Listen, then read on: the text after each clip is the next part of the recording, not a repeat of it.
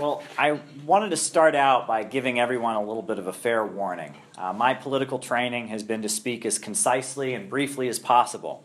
However, you all asked for somewhat of a longer presentation tonight, so I'm going to do my best. I want to thank Kyle for inviting me out here. I think this organization is spectacular. The fact that youth are getting together, we're getting together and discussing revolutionary ideas on our free time is a really tremendous development. The older generation of revolutionary activists have certainly made a tremendous contribution to the struggle for justice, but it's our turn now. And I also want to thank someone and acknowledge someone who I had the pleasure of working with at Montclair State, and that's Maff. Now, Maff is a dynamic individual. He has a lot of skills in organizing, but there's one particular attribute of Maff I want to highlight. Maff is from Syria. His family is from Syria. And if Maff were the kind of person that just wanted to be popular and just wanted to fit in, he could be doing things a lot differently. He could be going around saying things like, Assad is a brutal dictator and my family lived under it. And if he said these things, he would be embraced by this system. Maff has principles. Maff may not be a huge fan of the Syrian government as it currently exists, but he knows what's going on. He knows that right now the United States, in alliance with Saudi Arabia, Israel, and other U.S.-aligned regimes throughout the region, is pouring billions and billions of dollars into an armed campaign of violent terrorism designed to tear apart Syria. All across the country, schools, churches, mosques, and highways are being bombed. Our tax dollars are being used to promote a campaign of terrorism. The intention is to bring down the Syrian Arab Republic, a country where religious groups, Christians, Sunnis, and Alawites have been living in relative peace for the last few decades, and replace it with a government that's far more friendly to Wall Street, Tel Aviv, and the London Stock Exchange. Now, many of the anti-government fighters in Syria aren't even from Syria. Many of them are from places like Jordan, Libya, Afghanistan, and even as far away as Malaysia, and they've been shipped in. Now, our leaders tell us they want to fight ISIS, but in 2014, 50% of the so-called Free Syrian Army actually defected to join ISIS. Over 200,000 Syrians are already dead, and millions have become refugees. The U.S. continues to pour money into this violent campaign of destruction, keeping this war going.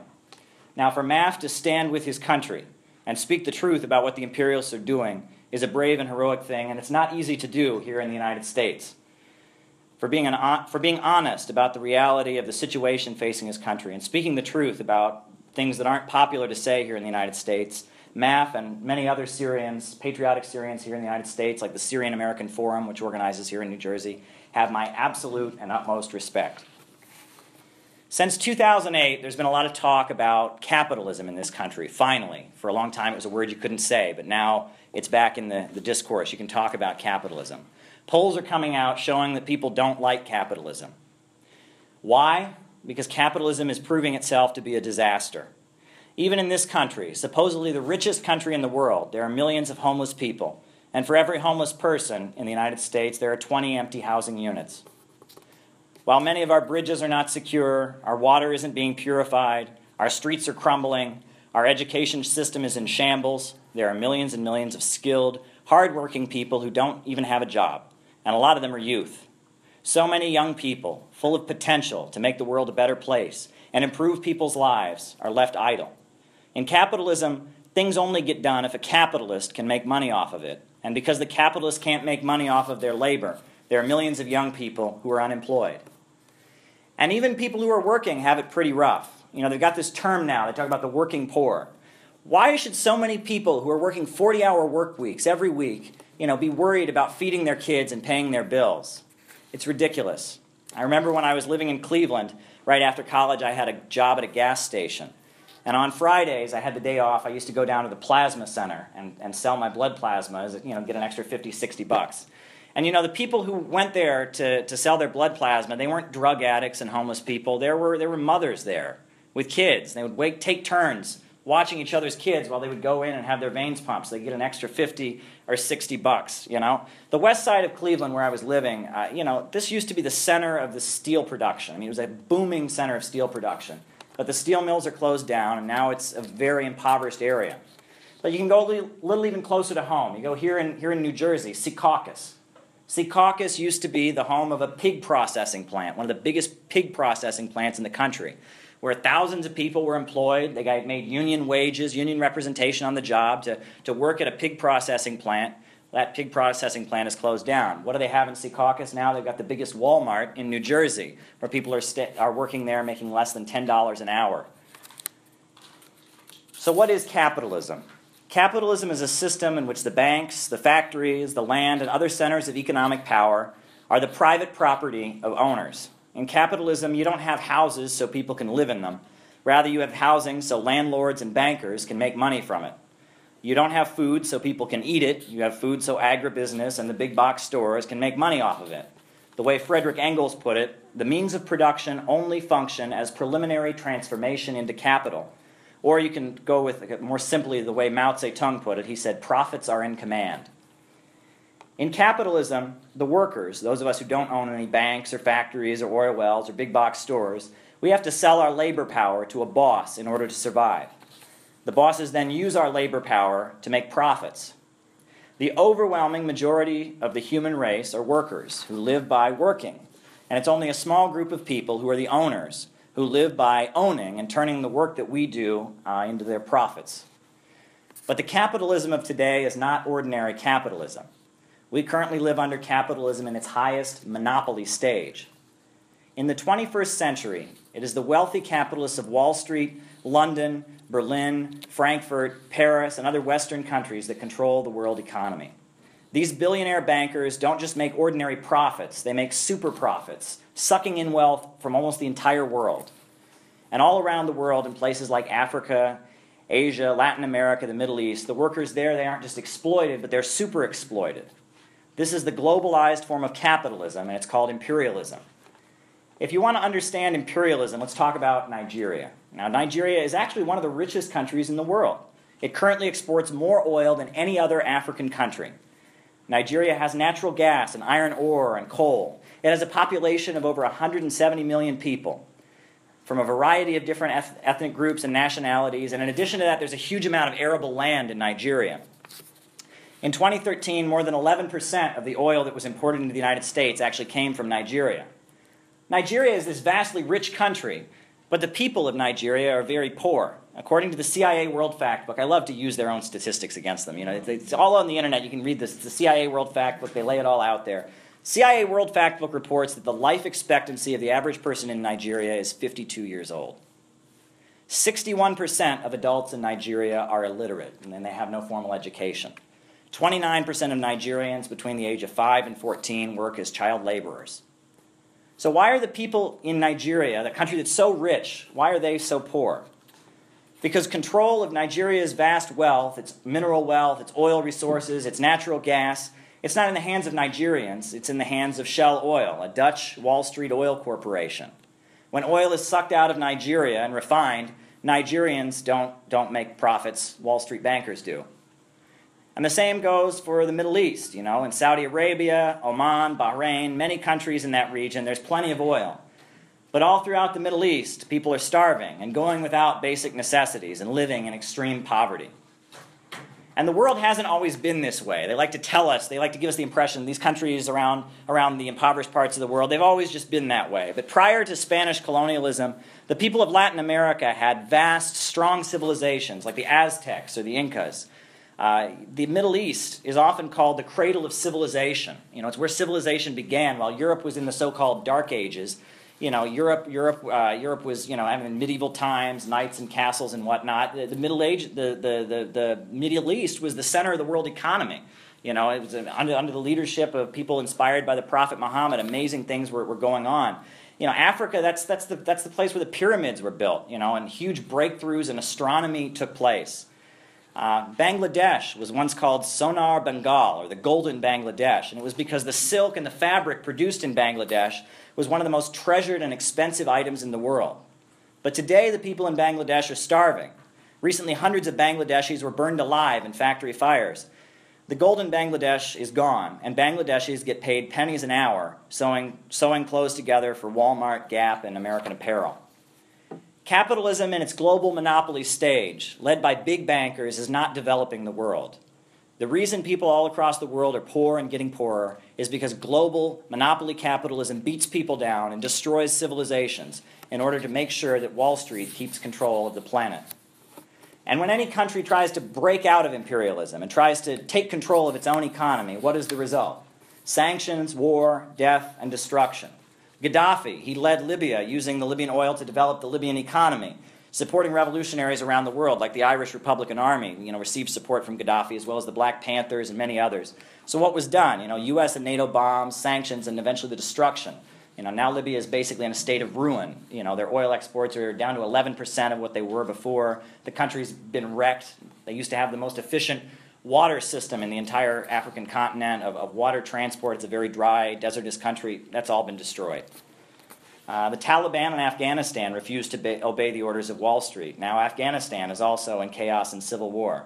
Nowhere have the imperialists ever created stability or peace when they've attacked a country. And why is that? Because their intention isn't to create stability or peace. Their intention with sanctions, bombs, invasions, and other acts of aggression is not to make the world more secure. It's to destroy any competitors and make sure that they stay on top of it. You really have to think of it like this. Have you ever heard the expression, all roads lead to Rome? Well, that refers to the fact that back in the time of the Roman Empire, if you wanted to build a road, it had to be a road that was owned by the Romans. You couldn't build a road from one section of the empire to another. All roads led to Rome, and that was so that the Romans could, if you were on one of those roads, you had to pay a toll to them. Nothing went on in their empire that didn't result in them making profits from it. In the modern world, all roads lead to Wall Street. One country that is hated and demonized by the imperialists right now is the Islamic Republic of Iran. Before 1979, Iran was actually run by a brutal dictator called the Shah. The Shah tortured people, and he happily did whatever the U.S. and British oil companies wanted. But Iran had a revolution, and since 1979, Iranian oil has been in the hands of the people. Iran is developing independently, and so now Wall Street and their Israeli allies are doing all they can to isolate and attack Iran. But imperialism is not just a disaster in the third world. Even here at home, it is a nightmare. Imperialism has eliminated the so-called middle class of well-paid industrial workers that once existed in this country and replaced the Cold War economic setup, the American dream, the house and the picket fence and the kids and the car. They've replaced that with a low-wage service sector economy. All across Ohio, Michigan, and California, homes are foreclosed. Young people like us who've been told all our lives that if you just work hard, you'll get rich. We're facing instead a lifetime of low wages, short-term employment, and student debt. It's the same big banks like J.P. Morgan, Chase, Bank of America. They're getting rich off exploiting people in Africa and Asia, and they've also established a racket, a rip-off, forcing young people to spend decades in debt for doing something that's basic, something that's free in most countries around the world, getting an education. As the world system of imperialism spirals downward, there's a rising police state. Police are everywhere, stopping and frisking people, bullying children in the hallways of their schools, kicking down people's doors in the middle of the night with SWAT teams.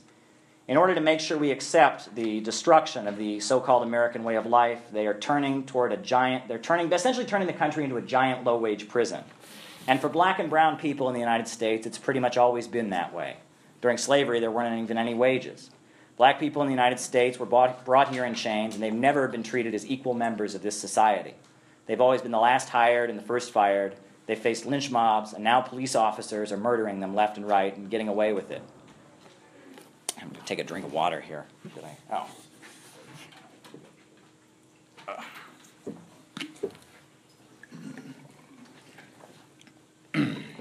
And the situation for Chicanos and Latinos is not much different.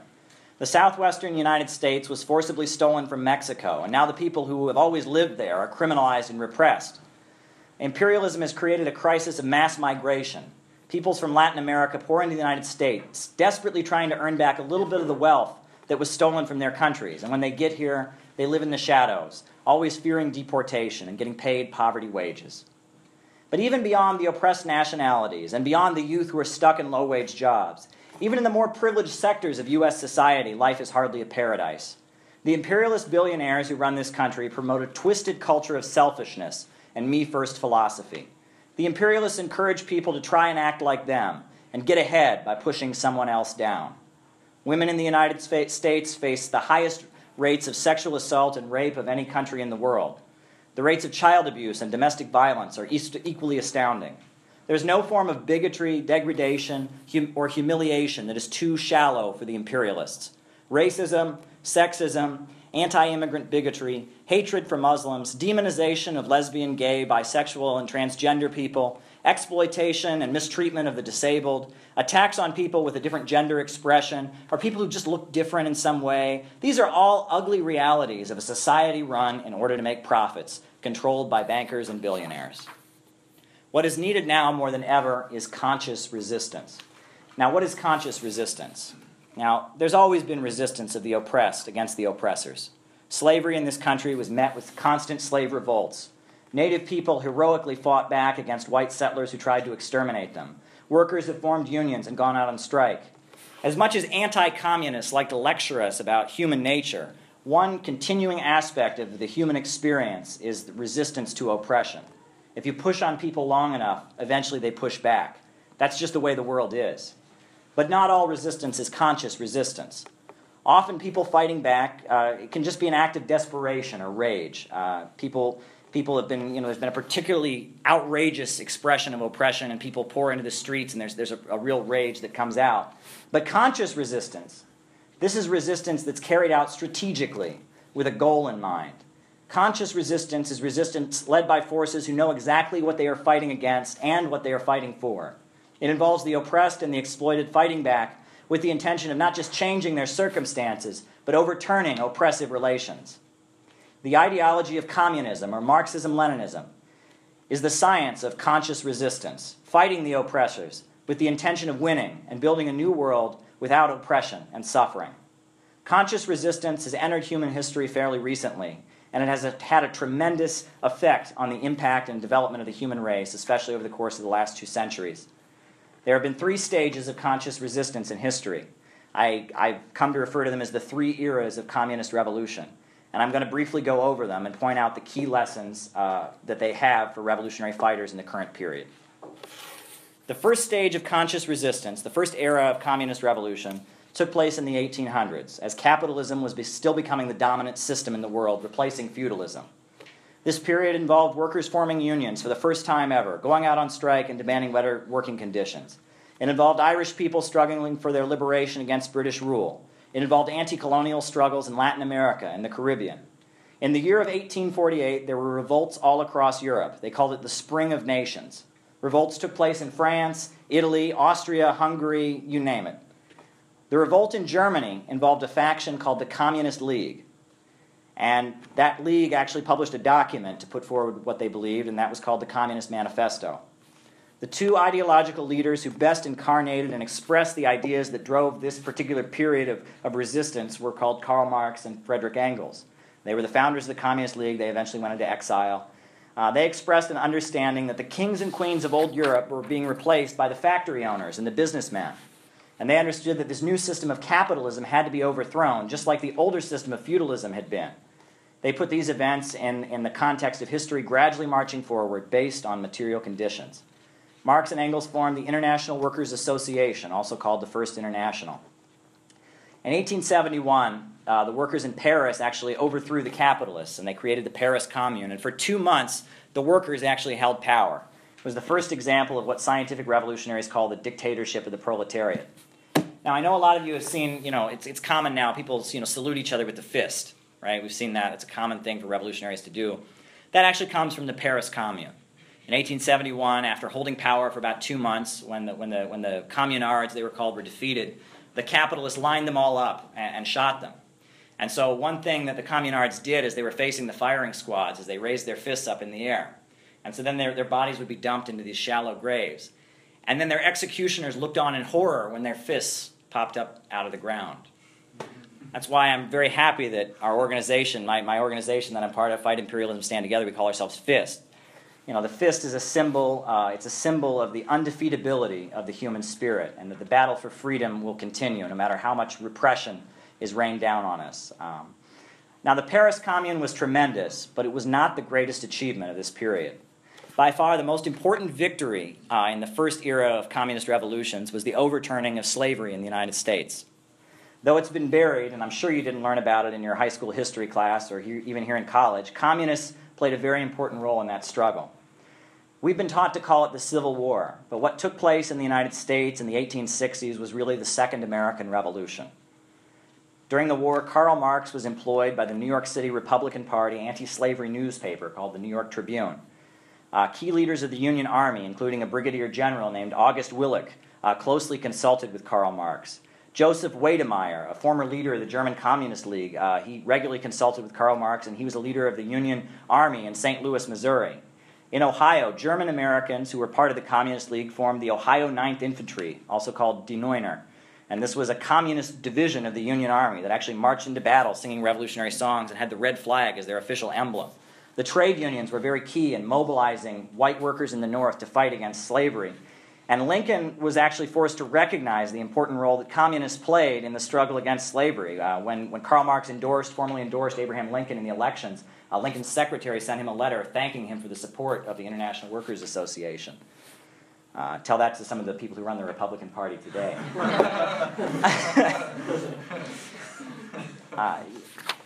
But one of the primary factors in the Civil War, and this is also left out, is the role played by the slaves themselves. Now, we all learn about Harriet Tubman leading the Underground Railroad, but we also don't know, and most of us aren't taught in school, that Harriet Tubman was also the first woman ever to lead U.S. soldiers into battle. She led a guerrilla army across South Carolina, liberating slaves, putting guns into black people's hands to fight the slave plantation owners. Slaves throughout the South joined the Union Army and formed armed groups of their own, as well as like guerrilla groups to fight the slave owners. At the beginning of the war, Lincoln and the northern industrial capitalists didn't want to abolish slavery. They only wanted to stop it from expanding into the western states. It was the labor unions, the abolitionists, and most importantly, the revolts of the slaves themselves that forced the Emancipation Proclamation and the eventual full abolition of slavery.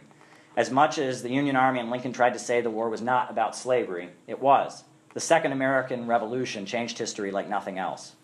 The U.S. Civil War was just part of a wave of uprisings that took place during this period. Colonized people around the world rose up. Karl Marx's daughter devoted her life to the armed struggle of the Irish people for independence from the British Empire.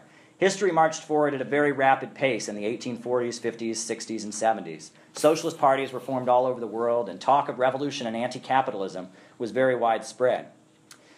However, this first wave of conscious resistance, the first era of the world communist movement, began to decline in the 1890s. Why? Well, the answer is one word: imperialism.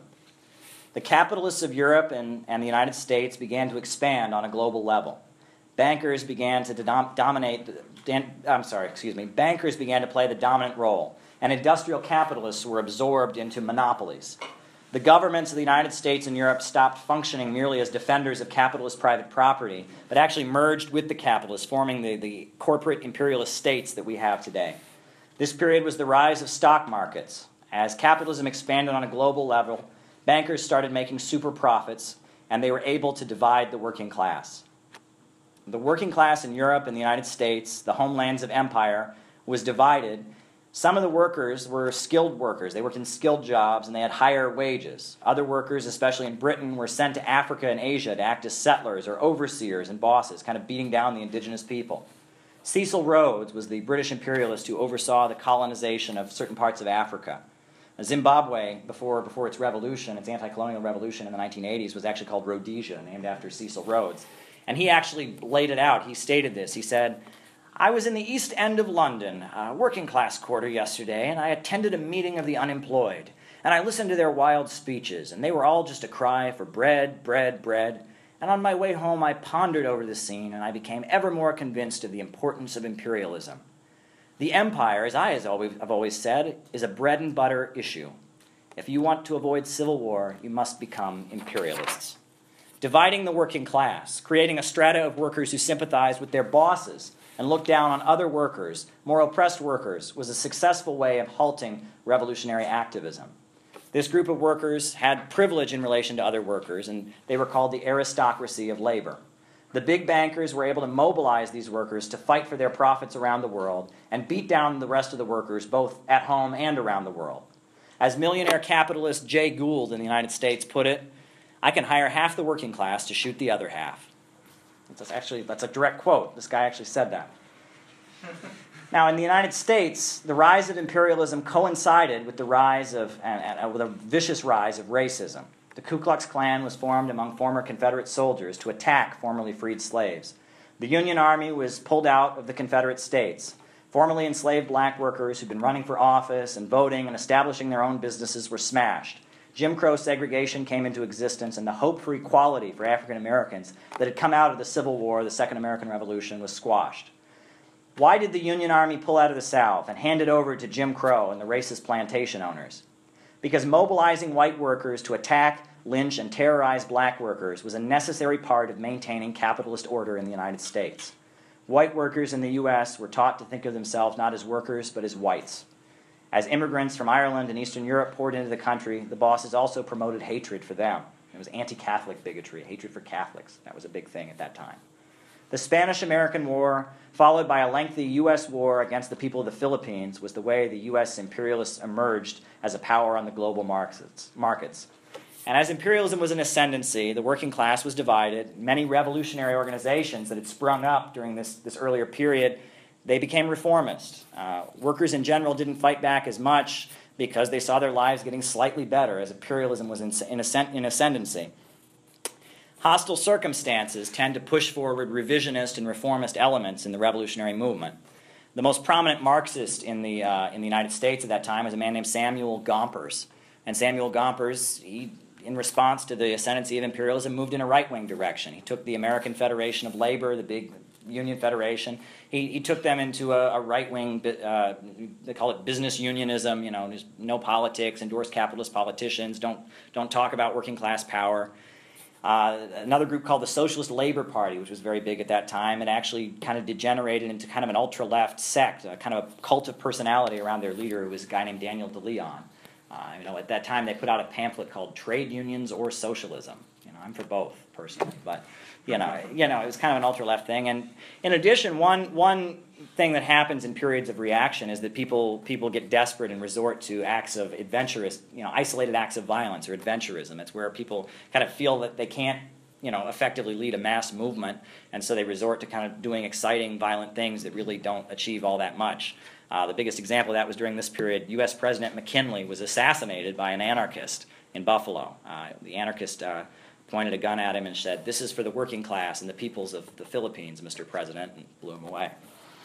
But again, did that achieve anything? Not really. The president died, but imperialism stayed intact. The change doesn't come through isolated acts of adventurism. It comes through building a mass workers' movement. But in this period, it was very hard to do because imperialism was in ascendancy. At the dawn of the 20th century, it seemed like communism was dead. The expansion of imperialism had pushed the working class back. However, after capitalism moved into its imperialist stage, it soon found itself in a crisis once again. In order to make more money, the capitalists always have to develop technology. The better their machines are, the fewer workers they need to hire, the more profits they make. The capitalists are always driving to pay the workers as few as possible, to hire as few workers as possible and pay them as little as possible and drive them to produce as much as they possibly can while paying them less and less. The result is that soon the market is glutted with products that can't be sold. Why? Workers are also consumers. As their wages go down, fewer of them hired, their ability to purchase goes down, and you have a crisis. The Industrial Revolution spawned many amazing inventions: electric lights, steam engines, automobiles, you name it. As capitalist technology advanced, soon came an economic collapse. In the early years of the 1900s, they had a depression almost every few years, and they would call them panics. Workers would be thrown out on the street and starve. Poverty became more and more widespread. Immigrants in urban centers of the United States found themselves exploited horrendously alongside black workers who fled to the north to escape Jim Crow segregation. Millions of families in the United States were forced to send their children at the age of 8 or 9 to work just so they could make ends meet. In the steel mills, garment factories, meat packing houses, workers barely got enough to survive, about the same as what fast food workers make today. The rise of unemployment across the United States and Europe, as well as the extreme decline in workers' wages, saw a gradual revival of revolutionary ideas. All across the world, communist ideas suddenly started to become popular again as capitalism became less and less tolerable. During this time, Eugene Debs became one of the most well-loved people in the United States. He had a red train car, and he would go from town to town giving speeches about the evils of capitalism and the need to overthrow capitalism. He ran for president numerous times, even from a jail cell. He ran for president, bringing a socialist message. The major imperialist powers of Europe became so desperate for control of the markets as the economic crisis got worse, they were forced to go to war against each other to preserve their profits. Now, many of the so-called socialist parties were led by sellout reformist leaders, and they supported the war. However, a few revolutionary parties around the world stuck to their principles and opposed the war and stood firm against it. And one of those parties was the Bolshevik Party in Russia. Led by the organizational brilliance of Lenin, in 1917, the workers turned their guns around. They overthrew the Tsar, and a few months later, they overthrew capitalism altogether. There were workers' revolts all across Europe at the end of World War I, but only in Russia did the workers hold on to power. Soviets, or workers' councils, laid the basis for a new kind of government. The Bolsheviks, who eventually became the Communist Party of the Soviet Union, were faced with an extremely difficult task. They had taken power, but were surrounded by capitalism and had to function as part of the world capitalist economy. The revolution that they'd expected to happen in Germany never happened. The Soviet Union was invaded by many countries. It faced an economic blockade. Yet in spite of that, miracles took place. The Soviet Union was the first socialist society, and it was the first time in history that we've seen an economy that wasn't held back by the inefficiency and straight-up stupidity of capitalism. In 1928, when Joseph Stalin led the country to launch the 5-year plans, the Soviet Union went from being an agrarian third-world country to being a world industrial power. In a few short years, the Soviet Union produced more tractors than any other country on Earth. It erected steel mills that produced more steel than any other country on Earth. The barren countrysides, where peasants had lived in huts, was replaced with modern industrial cities with huge skyscrapers. The socialist system in the Soviet Union provided every person with housing, electricity, running water. Illiteracy was wiped out. Hundreds of new universities and thousands of new hospitals were constructed. In a new society led by communists, every person was guaranteed a job until they retired at the age of 60 with a guaranteed income for the rest of their life. The Soviet Union constructed the world's largest hydroelectrical power plant. It was called the Dnieper Dam in Ukraine. Now, one woman who worked at this factory, her name was Tatiana Fedorova, and she was interviewed for a PBS documentary that came out in, I think, 1996 or 97, and she described it this way, and these are her words, not mine. She says, it was like something out of a fairy tale. This was a country where people had lived in virtual darkness. They were illiterate. They wore birch bark shoes. How is it possible to raise such great construction sites? It was only possible through the unity of the people and the love of the people for their idol, Comrade Joseph Stalin. Even Leon Trotsky, Stalin's greatest opponent, marveled at what took place during the period of the construction of socialism in the USSR. He declared, quote, "Socialism has demonstrated its right to victory, not on the pages of Das Kapital, but in an industrial arena composing a sixth of the Earth's surface, not in the language of dialectics, but in the language of steel, cement, and electricity. A proletarian revolution in a backward country has achieved in less than 10 years successes unexampled by history." The Soviet Union was invaded by the Nazis in 1941, and 26 million Soviet people died fighting Hitler. In 1945, Soviet troops tore down the walls of Auschwitz, freed the concentration camp victims, and hung a hammer and sickle flag over Berlin. After the war, the Soviet Union even launched the world's first spacecraft, Sputnik. Later, the first person to enter outer space, Yuri Gagarin, was a Soviet citizen. Since 1928, when the Soviet Union launched the 5-year plans, there has been absolutely no question that socialism is more efficient than capitalism. Anyone who tells you communism doesn't look good, I mean, we've all heard it. Communism looks good on paper, it just doesn't work in practice. Communism is a good idea. Anyone who tells you that, they either just don't know any better, they're repeating what they've heard, or they're lying to you. An economy under the control of the people can be very successful. Even today, as Russia is a rising force on the world economy, it's that way because of what was achieved by socialism. All the steel mills, oil wells, trains, and skyscrapers in modern Russia are constructed an economy based on what was built during the period of the Soviet Union. Now, because the Soviet Union was surrounded by capitalism and endured so much hardship, its political character gradually deteriorated. Especially after the death of Stalin, right-wing factions in the Communist Party gained a lot of power. Because the Soviet Union was under constant siege and attack by the imperialists, like other socialist countries, it didn't have the luxury of being the free and open society that many of its citizens probably would have preferred. The Soviet Union was a gigantic fortress of resistance to imperialism.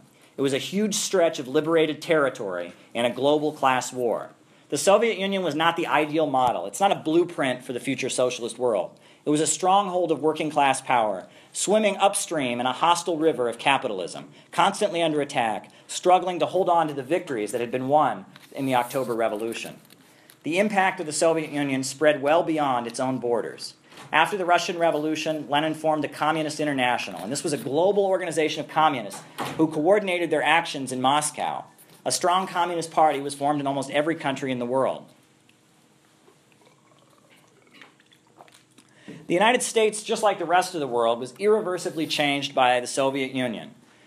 During the Great Depression, the Communist Party, which was aligned with the Soviet Union, and yes, even funded by the Soviet Union, they organized these things called unemployment councils. And when a family would get kicked out of their house by their landlord or they couldn't pay their mortgage, the unemployment council would come and they would break the locks and put the family back in. In the industrial factories around this country, in the auto plants and the steel mills, when workers would get laid off, the Communist Party would organize them to have sit-down strikes. And they would take over, they'd sit in, they'd occupy the factory and refuse to leave until the bosses met their demands. You know, every worker in this country, no matter how right-wing and confused they are, has greatly benefited and owes a whole bunch to the Communist Party and to the Soviet Union.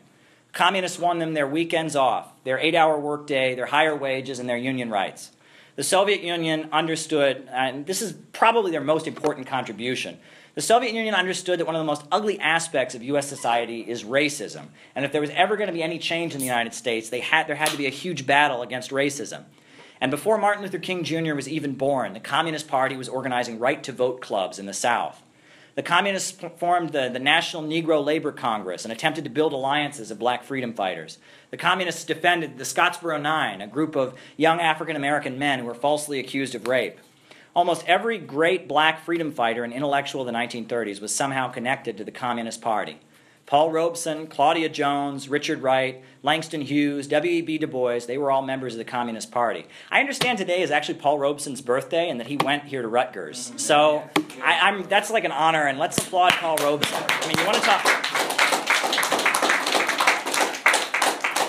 You know, Paul Robeson refused to cower. They called him for the House Un-American Activities Committee. They said, "Are you an ally of the Soviet Union?" And he gave nothing but an absolute defense of socialism and its solidarity with the black freedom struggle. And you know, before I go, I actually want to take a picture. If we could all take a picture next to the big picture of Paul Robeson, because if people actually knew who he was, you know, they would be really blown away. Because I think he made a dynamic contribution. Yeah. Now, though the Soviet Union's leaders grew more conservative, especially after the death of Stalin, after the Second World War, a wave of nationalist, anti-imperialist, and communist revolutions swept the planet. Increasingly, the right-wing Soviet leaders may have, even though the right-wing Soviet leaders may have tried to hold it back, the very existence of socialism enabled a huge upsurge of colonized and super-exploited peoples in revolt and fighting back against imperialism. In 1949, China shook the world with a socialist revolution. Cuba had a revolution in 1959 that eventually took the socialist road. The Democratic People's Republic of Korea came into existence. Throughout the 60s, 70s, and 80s, communist revolutions took place in many countries. Ethiopia, southern Yemen, Afghanistan, Nicaragua, Angola, Namibia, Grenada all had communist parties seize control. These revolutions greatly benefited the people. They allowed the people to build up their economies outside of the imperialist system. Before the 1949 revolution, China had no steel mills. Today, 50% of the world's steel is manufactured in the Chinese government-owned steel industry. That's a huge, huge achievement. The life expectancy of people in China has doubled, and illiteracy has been wiped out. Cubans have the highest life expectancy in all of Latin America, with universal housing and zero unemployment. Cuba, a tiny island led by a communist party, provides more medical aid around the world than any other country in the world. According to the CIA World Factbook, again, you know, I like to use their statistics against them. You know, it's funny because the imperialists, they have different media. When they're talking about these things in the media, they tell you one thing. But if you look at things like the CIA World Factbook or the UN statistics or the State Department, they have the country studies, or the U.S. Library of Congress. This is the stuff they base their decisions on. Their military, they want the facts there. They want the truth there. In the media, they tell one thing, but when they're actually trying to carry out their strategies, they tend to want to base that on actual reality. But according to the CIA World Factbook, the highest literacy rate in all of Africa is actually in Zimbabwe, which is a country led by ZANU-PF, which is a Marxist-Leninist party that overthrew the colonial apartheid settler state of Rhodesia. And as much as the imperialists wouldn't let you know it, Nelson Mandela was actually a member of the Central Committee of the South African Communist Party. It was the U.S. government that called the African National Congress terrorists, but the Soviet Union gave millions of dollars to the people of South Africa to fight against apartheid. The wave of third world revolutions that swept the planet was made possible by the existence of the Soviet Union. Soviet money, Soviet guns, but more importantly, Soviet hospitals and doctors, Soviet trade, enabled countries around the world to break free from the chains of imperialism. And not all of these countries necessarily were socialist. The Soviet Union also supported the Egyptian revolution led by General Abdel Nasser, supported Libya under Gaddafi. There was just a wave of anti-imperialist, anti-colonial revolutions. Now, and this wave of third world revolutions following the Second World War also had an impact within the United States. Robert F. Williams was a leader of the NAACP in North Carolina, and he got into a shootout with the Ku Klux Klan. So where did he flee? He fled to Cuba. And from Cuba, he had a radio broadcast show called Radio Free Dixie, in which he urged black people in the United States to take up arms against racism and imperialism. And the Black Panther Party of the United States was really probably the most concrete expression of the wave of third world anti-imperialist revolutions around the world. It was probably the most concrete expression of it here in the United States. On the college campuses, Students for a Democratic Society became a militant organization with at least 1 million members. And by the late 60s, Marxist-Leninist politics was very widespread in the United States. There was a huge upsurge of activism against racism, against the Vietnam War. Now, the only political party that consistently aligned with the wave of third world revolutions was Workers' World Party, which I'm proud to say that I'm a member of. Workers' World Party built a dynamic youth group during this period called Youth Against War and Fascism, or YOF, which was known as like a street-fighting revolutionary group. Whenever any leader of a fascist group would speak, they would shut them down.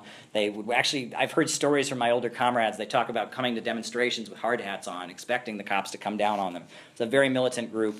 And Workers' World Party came out of that period and became a large organization during that period. And it grew mainly because it recognized that the Soviet Union was led by bureaucratic revisionists, but that the economic foundations of the Soviet Union were still socialist.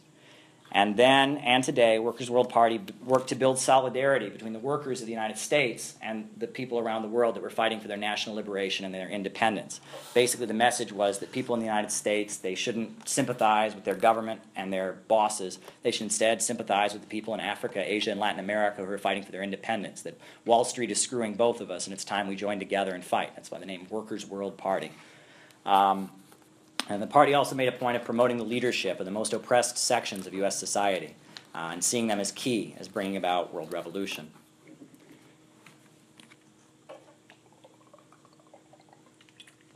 Now, the response of the capitalists to the rise of the Third World against empire, based on support of the Soviet Union and the Chinese Revolution as well, was vicious attack. 4 million people were killed in Korea, 5 million were killed in Vietnam. 58,000 young workers from the United States were sent to die in Vietnam as the capitalists attempted to keep it under their control. Cuba was subjected to an economic blockade and numerous attacks on it with chemical and biological weapons. People's Korea remains under military siege with thousands of U.S. troops lined up on its border. From 1945 onward, the United States threatened the Soviet Union with nuclear destruction. The capitalists are so twisted that they would rather blow up the world than let the workers like us run it. When the Soviet Union and China became enemies in 1961, the leaders of China and later in the 70s when the leaders of China became friendlier to the United States, this had a huge impact on weakening the world revolutionary movement. In African countries, China-supported groups began to align with the United States against Soviet-supported groups, and this was horrific. It was a huge setback. The campaign of imperialist violence and encirclement took its toll on the world revolutionary movement. In the 1980s, for the first time in history, the Soviet Union actually had an economic setback. The first time in their history, but it happened. The setback was mainly due to the fact that they were forced to spend so much money on military defense, developing nuclear weapons so they could respond and they could prevent the U.S. from having the first strike capability. Now, the pressure of U.S. imperialism, as well as the political weaknesses of the Soviet Union's leaders, eventually led to the collapse of the Soviet Union. After the collapse of the Soviet Union, the capitalist press, they always say, well, that proves that socialism failed. Well, no, that's not what was proven by the collapse of the Soviet Union. The collapse of the Soviet Union didn't prove that socialism failed. It proved that socialism fails when it's led by anti-communists. Anyone who thinks Mikhail Gorbachev was a genuine communist is delusional. Gorbachev embraced Ronald Reagan. He rejected the concept of class struggle, and he actually privatized industries and sold them to U.S. banks. The collapse of the Soviet Union was a result of endless pressure being placed on the Soviet Union by imperialism, which strengthened the right-wing and revisionist leaders. It took decades for the great society built up by Lenin and the Bolshevik leaders to finally be torn down. The world communist movement has been significantly weakened since 1991.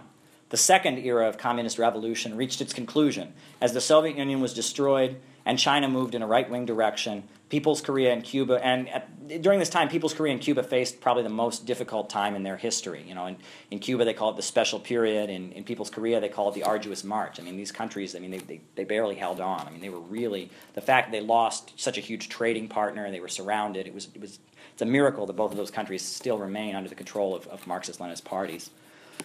The opening up of China to foreign investment, the overthrow of the Soviet Union, and socialism throughout Eastern Europe, as well as the technological revolution in the 1990s, placed imperialism into ascendancy once again. But remember last time? Remember when imperialism was in ascendancy? What was that about? The capitalists, they may have been able to rain death and horrendous destruction on the socialist countries of the world. They may be able to develop technology to make production cheaper than ever, pay workers as little as possible, hire as few as possible, make as much profit. But the one thing that they cannot do is make their system work. Remember the problem of overproduction? Well, the computer revolution of the 1990s proved that Marx was correct. Computer technology advanced production to astronomical levels. Capitalists can produce goods more efficiently than ever before, with fewer workers than ever before. I know there used to be book binderies, you know, where hundreds of workers would be employed binding books all day. Now they have a machine, you know, Amazon created a page where you push a button, you put it in the computer, and it just comes out, right? So based on that, there are much fewer jobs. Fewer people are hired in industrial production. You know, steel mills once required thousands of workers, but now can function with just a few hundred. And as workers on a global scale are reduced to lower wages than ever, facing higher rates of unemployment, the capitalist market is once again glutted with unsellable commodities. The low-wage disaster facing the global working class is leading toward a financial collapse. Workers are also consumers, and as they become massively impoverished, the whole system grinds to a halt. The financial crisis of 2008-2009 was tiny in comparison to the capitalist crisis that is looming ahead on the horizon. The only way that the problem of capitalism, this problem of production, you know, overproduction and production essentially not being planned, it's just run about how a capitalist can make profit. The only way that it can ever really be resolved is for the means of production to become the common property of the workers. The banks, the factories, the industry must be seized by the working class and operated for social good, not for profits. And the working class is beginning to fight back once again. In Europe, a mass anti-austerity movement is taking place with strikes, student rebellions, and other fights. The year of 2011 will be remembered as a turning point in U.S. history. Workers in Wisconsin occupied the state capitol defending union rights. The workers seized in anger at the racist execution of Troy Davis, and later that year, Occupy Wall Street shook the country as young people everywhere began chanting anti-capitalist slogans about the 99% and going into the streets and fighting the cops. Since 2011, there's been a surge of anti-racist rebellions against police brutality and racism. There was a mass protest. The mass protests that followed the death of Trayvon Martin were nothing compared to the Black Lives Matter upsurge we saw of earlier this year and of the last months of 2014. Armed struggle against the police actually broke out in Ferguson, Missouri. And all around the world, the working class still holds power in Korea, Cuba, Vietnam, Laos, and China. And almost all of Latin America is under the control of revolutionary anti-capitalists who aspire to move their countries closer to socialism. They may not be there yet, but they're trying to move in that direction. They're studying Marx and Lenin. In Venezuela, they're actually building up people's militias. They can't trust the militias of the capitalist government, so they're building up the Bolivarian militias. You know, there's over 125,000 young communists in Venezuela who are armed to protect the Bolivarian process. In East Ukraine, a communist-led coalition led by the People's Republic of Donetsk and Luhansk has taken power. And actually, the government, the puppet government of the United States in western Ukraine, the Kiev junta, just yesterday they officially passed a law banning not the Communist Party, which was already banned, but banning the ideology of communism. No, you can't make this up. They banned the ideology. I'd like to know how that How do these people, how do you ban an ideology? I want to go there with like a Bible and be like, so where Jesus here says, feed the poor and the last shall be first, is this illegal? Are you going to arrest me for having that? How do you ban an ideology? But if communism were dead, they wouldn't have to ban it now, would they? Now, communist militias are currently fighting in Syria alongside the Syrian Arab army, and they're battling against U.S.-backed insurgent terrorists that are trying to overthrow the Syrian government, as well as against ISIS. I believe we are now at the very earliest stages of the third era of communist revolutions. Revolts are breaking out all the time, and the oppressed are once again battling against the oppressors everywhere. It is our responsibility to make this resistance conscious resistance. Only communists can offer the leadership and the ideology that can point toward the overthrow of the old system. Our task is to show young people who are angry about student debt, angry about barely being able to get by in a low-wage economy, and filled with rage at the escalation of police terror and the stripping away of civil liberties, that they have allies. All the people in Africa, Asia, Latin America, and the Middle East who are battling the U.S. imperialists are our friends. The same bankers and military police state that is destroying the future of the United States is also waging war against the world. As revolts sweep the planet, forces armed with Marxist-Leninist ideology can and must push forward a revolutionary message, explaining that the current world, why it is, and pointing toward the path to an entirely new one. What is missing in all of the tremendous outpourings taking place now against austerity, low wages, racism, and police repression is straight-up anti-capitalist agitation. And me and several other revolutionary organizations, we intend to do something about it. And coming up on Sunday, we're actually holding a meeting called Why Fight the System? And we're inviting leaders of various revolutionary anti-capitalist groups. We're inviting leaders of the immigrant workers and their struggle in solidarity with Mexico. We're inviting leaders of Cop Watch, a group that follows the police. We're involved. We have an anarchist playwright who's going to speak, different sectors of the movement. And we're going to call, hopefully in June, a march against capitalism on Wall Street. Right? And we're going to raise the red flag on Wall Street, the center of the world capitalist economy that is destroying the world. And we're going to be there with all different tendencies: anarchists, social democrats, Hojists, Stalinists, Trotskyites, Maoists, whatever you are, you got to be there, because what is needed desperately right now is people to just say what the problem is. The problem is capitalism. Hell yeah. Yeah, thanks. Where is this meeting Sunday? It's Sunday. It's in New York City at our office at the Solidarity Center. It's taking place. We're hoping to build a march. And I hope that maybe your club can build a contingent at this march, and be part of the planning of it and all of that. I think that would be tremendous. Because I'm going to be in New York over the weekend. Yeah, it'll be in Chelsea on 24th Street. The address is 147 West 24th Street. The Facebook event, I think I can post it to your page and send it out to everyone here. Yeah. What time do we show up? At 2 p.m. 2 p.m. will be the meeting. Cool. Not everyone can be a communist. Marx and Lenin and some other revolutionary leaders were very clear about this. It's only a small percentage of people who are ready to give their entire lives to the struggle. You got to think back. Nowadays, a lot of parents talk about telling their children what slavery was and having to explain about this barbaric practice of humans owning other humans. I believe that in a future socialist United States, parents will be having to explain to their children what poverty was and how people were allowed to go hungry or sleep on the street. I think that's the direction that we're headed in. But the reason that they're going to be able to tell them that is going to be because of the efforts of millions of self-sacrificing people.